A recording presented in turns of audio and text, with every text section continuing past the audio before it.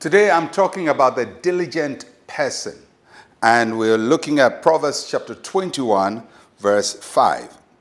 The plans of the diligent lead surely to plenty, but those of everyone who is hasty surely to poverty.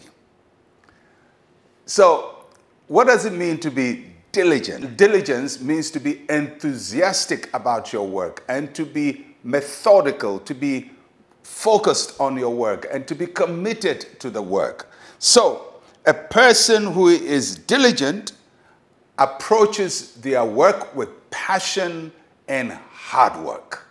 And that is the person that the Bible says that their work will surely lead to plenty.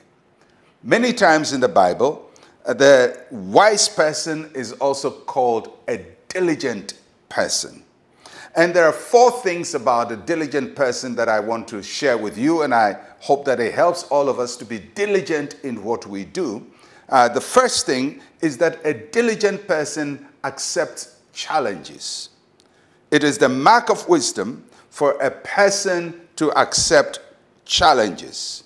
And when a person is diligent, they don't run away from a situation because it's hard, it's difficult, it's impossible, nobody has done it before, I can't do it. You know, some people just disqualify themselves before they even try.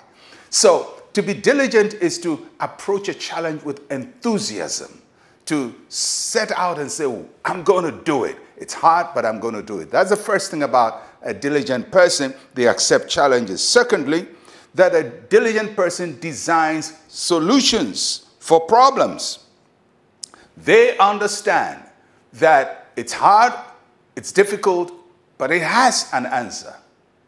Every question has an answer. Every problem has a solution. If you don't know it, somebody else does. So if you don't know it, then go seek for more knowledge. Go and talk to somebody who's done it before.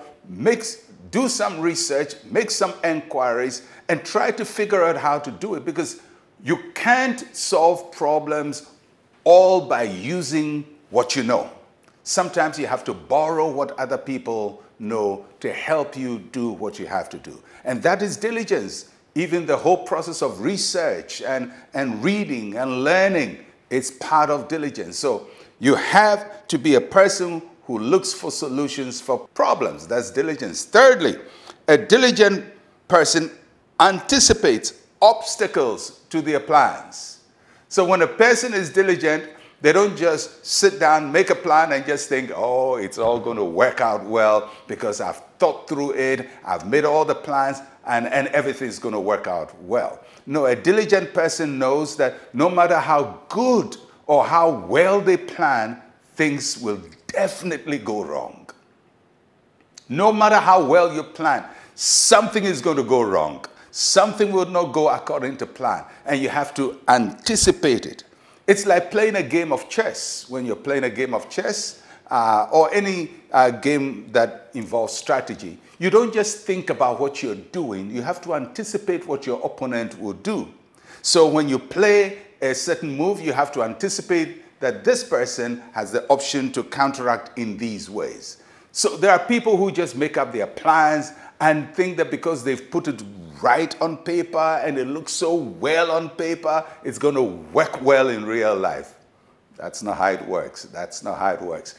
So a diligent person anticipates obstacles to their plans, and they work towards the obstacles. And number 4, a diligent person works hard to implement what they have set themselves to solve. So when there are obstacles in the way, they don't just give up and cry and say, well, I tried it, it didn't work, you know, nobody likes me, nobody supports me, nobody encourages me.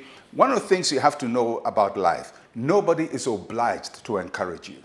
That's why David learned to encourage himself.